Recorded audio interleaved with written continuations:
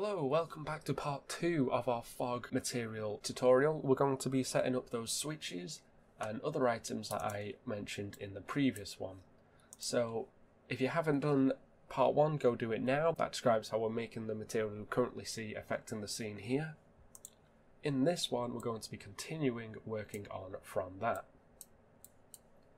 So the first thing is we're going to look at these vector lengths. Now you see we have this vector 2 and vector 3.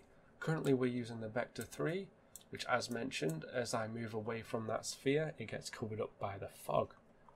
If we were to use a vector 2 on the other hand, no matter how far I go above that sphere, it's going to remain unfogged. And that's because we're using just the X and Y components, not the X, Y and Z.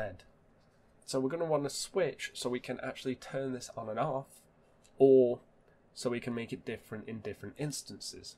So first we're going to right click and we're going to look for switch. Now there's quite a few of them, but we want parameters, static switch parameter. And we're going to call this bUse2D vector. Okay, so we're going to plug v2 length into true and v3 length into false, and this node here we're going to connect into the top of our divide, making sure we've connected this subtract one into both inputs here. Now this means that when true we will be using the 2D vector length, so that as mentioned the fog isn't affected by the Z axis, but if it's false it is. So that's one switch done. Another switch I had was to use the scene depth.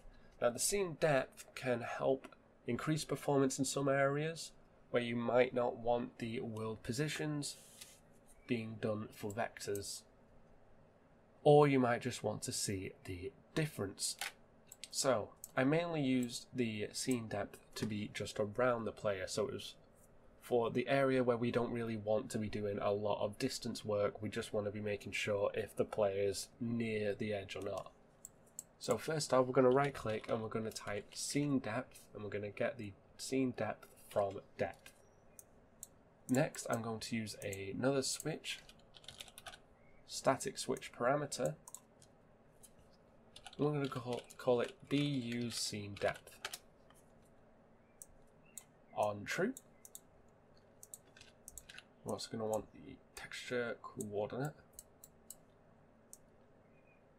On true, we're going to use this to divide by the start distance.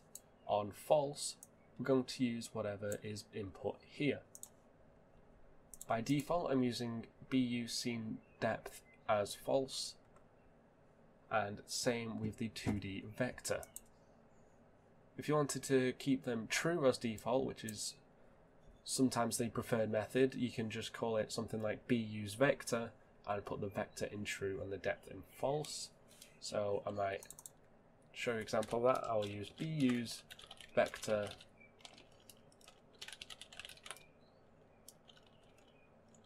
bUse vector depth. On true we use this vector output. On false we use the scene depth output.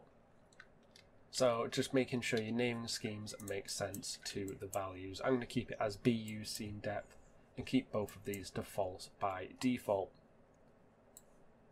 Okay, now we've actually finished our material setup now. So we can have this fog tutorial, which by default is not using the scene depth and is not using 2D vectors, but you might want to create one material instance, fog tut 2D, where we just go in and we'll click bUse 2D vector to true. We'll slide this on over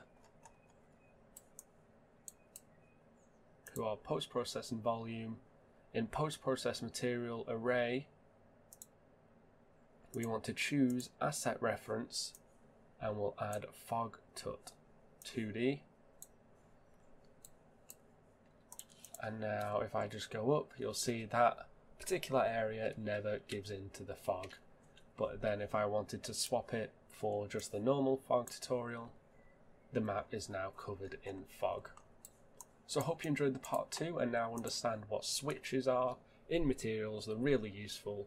I recommend using them when you can if you need some sort of logic check or ability to differentiate things between different material instances. So I hope you enjoyed the video. Leave a like if you did, subscribe if you want to, and I will see you next time. Thank you.